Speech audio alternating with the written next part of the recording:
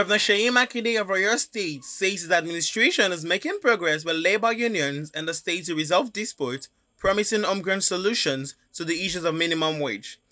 Our engagement at the state level is far, far more important than whatever is happening at the federal level.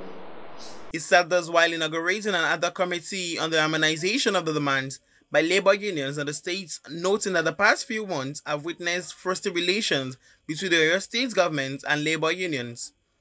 Our engagement at the state level is far, far more important than whatever is happening at the federal level. So with sincerity of purpose and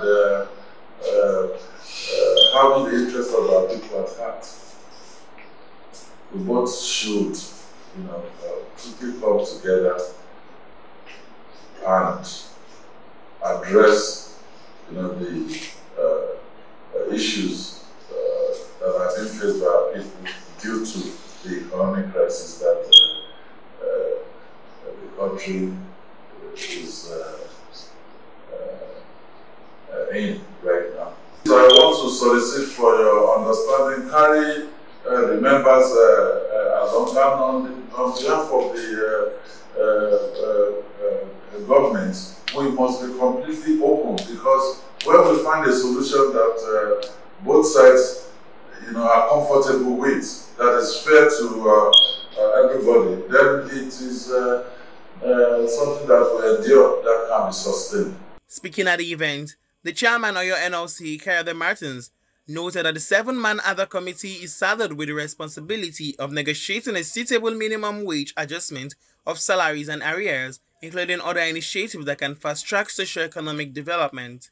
We would like to have it in good time. You can see when the governor pronounced 6 weeks, he immediately had to interject and let him realize that would be too long.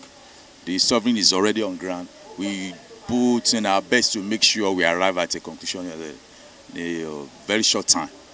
And we make sure we have to consider the neighboring states so that we won't have ourselves shot at our feet. So we may have to endure some patience.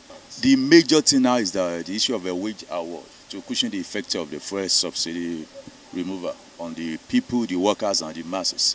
Workers today find it difficult to report to their duty posts, so something has to be done in good time. It's paramount on our heart.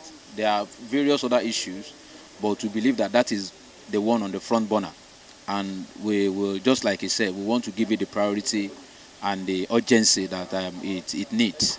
So that is going to be the most important thing on and we want to complete it as early as possible so that our people too will start enjoying what others are enjoying.